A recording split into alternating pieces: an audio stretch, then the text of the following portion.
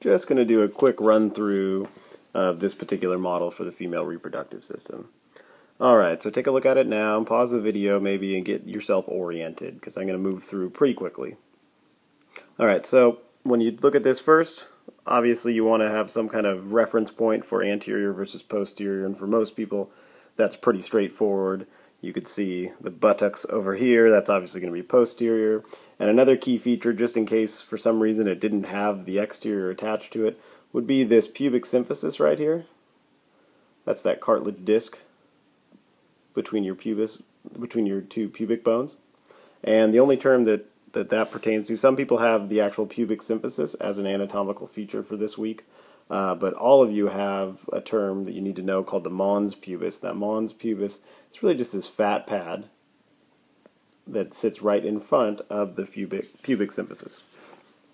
So as we get a little bit closer here,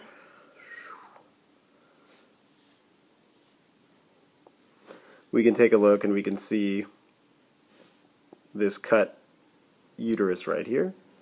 And on this model it's pretty straightforward. The dark red that you see right in here, that's going to be the endometrium, and you don't have to worry about the functional or basal layer. You can't see that on this model. Moving out from there, we have the myometrium here, so this lighter colored tissue with the blood vessels in it. And then this layer right on the outside here, that's called the perimetrium. And then on the outside, you have the outside of the uterus, kind of in this open space in this model right here. You have the rectouterine pouch right in here, and the vesicouterine pouch right in this little crack right here between the bladder and the uterus. And down towards closer to the vagina here, you have this region that I'm circling here called the cervix. The cervix has an exterior opening here and an interior opening here. The external opening is referred to as the external os. The internal is called the internal os. You can also see portions of this little crack right here that's actually outside of the uterus called the fornix. That would be the posterior fornix. The anterior fornix would look similar and be on the anterior side, but you can't quite see it here. It's kind of obscured by this big white pin that's just to hold the model together. This is not an anatomical feature. It's not real. And then you have the vagina here. The little bumps represent rugae of the vagina. The opening itself is called the vaginal orifice.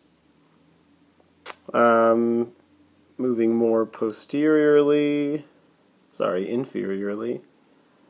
you have the labia minora and labia majora, and you have the clitoris here, and that looks like about it. So there's no greater vestibular bulbs or vestibular glands on this model or anything like that. I think that's it. From this perspective, the one other thing I guess you can see, but in reality you'd look at it probably from a different view, is the ampulla of the uterine tube or fallopian tube right here. And ampulla again just means a widened region, so it's just a wider region of the actual fallopian tube, which is the entire structure.